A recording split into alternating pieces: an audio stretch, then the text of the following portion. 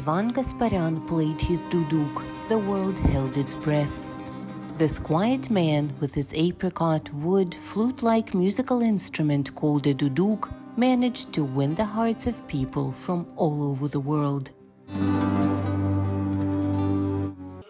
He died in early July in Los Angeles at the age of 92. Hundreds of Armenian Americans and locals have come to bid farewell to the legendary musician. Both me and my people have lost a great musician and a great human being. He has glorified Duduk around the world, glorified the Armenian people and Armenian music. He was a famous person, but at the same time so modest. He loved his life. He was enjoying every moment and shared his happiness with those around him. Jivan Gasparyan was born in Armenia in 1928. He lost his parents and ended up in an orphanage. That's when he first laid his hands on duduk, an ancient Armenian double-reed woodwind instrument made of apricot wood. He was interviewed once and he was asked, "How did you make it? Did duduk help you become who you are, or was it the other way around? You glorified duduk."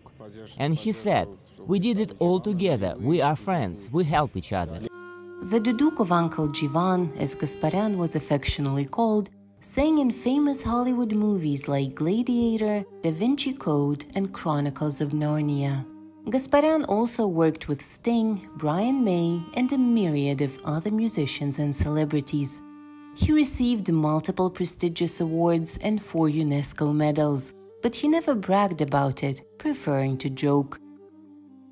He would always say that he himself didn't know how he managed all this. Jivan Gasparyan Jr., the grandson of the famous musician, continues the legacy of his grandfather. He told me that I need to be a good human being first, and only then choose what I want to do in life. He always said that if you do something, you need to dedicate yourself to it fully. Friendship, play, it does not matter what it is. Jivan Gasparyan was buried on July 24th in Yerevan, Armenia. It was the musician's decision and will to go back to his home country that he left many years ago, only to glorify it and its music from across the world. For Angelina Bagdasaryan in Los Angeles, California, Anna Rice, VOA News.